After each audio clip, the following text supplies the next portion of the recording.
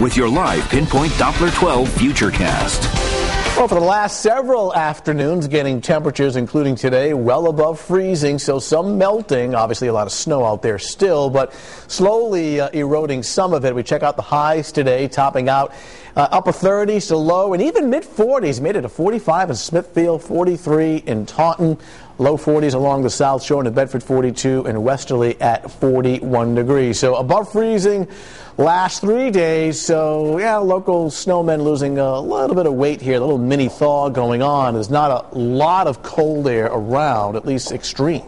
So the next batch of precipitation will have some rain mixed in. Now, this isn't overly serious.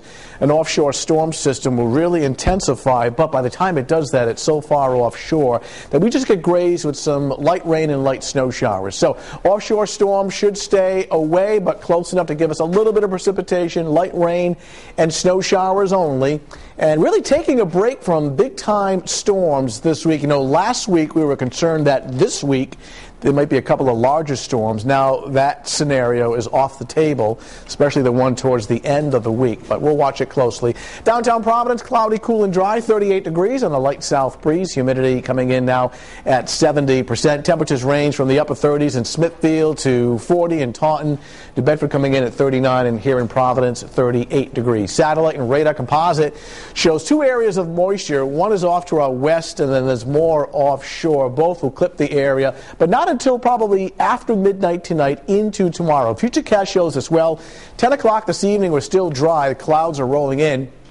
Here we are tomorrow morning at around 8 o'clock, painting the green, which indicates some light rain, though there may be a little bit of wet snow mixing in as well. What will happen is during the afternoon, the temperature will actually get colder. So we'll start to see more in the way of snow showers mixing in, especially in our northern suburbs. This is 4 o'clock in the afternoon. Then whatever is left of the precipitation pulls away by tomorrow evening. As far as accumulations, little, if any. We're thinking by late afternoon in this purple zone, perhaps a coating to an inch of snow. That's essentially north and west of Providence, with slightly higher totals up towards Worcester. So really most of our area not seeing much in the way of snow. Again, northern suburbs, perhaps a coating. It'll be very windy tomorrow, especially out towards the Cape and the islands. Winds may be gusting over 40 miles per hour. So a dry start this evening, and then after midnight, some light rain and light snow showers working in, which will extend into tomorrow morning.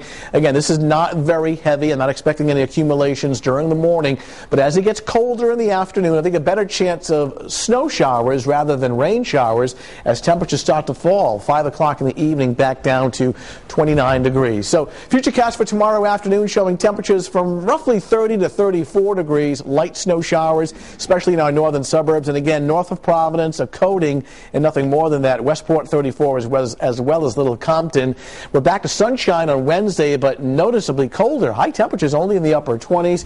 Thursday and Friday, not bad. Initially, there was some concern about a potential offshore storm. That's now off the tables, and temperatures start to recover over the weekend. Saturday and Sunday, upper 30s, and overnight lows in the 20s. So some